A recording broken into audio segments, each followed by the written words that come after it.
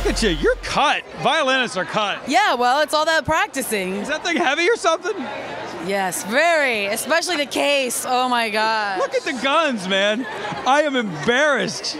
I am. I'm fleshy and not cut like that. They interviewed me for Fitness Magazine. I wonder why. I'm fit from playing the violin, and they'd never heard of that. How is this gig on The Voice for you? Is this like a lot of fun? I love playing on The Voice. The band is amazing. Paul Merkovich and the guys, they play everything live. It's just, it's the best. It's the best musicianship.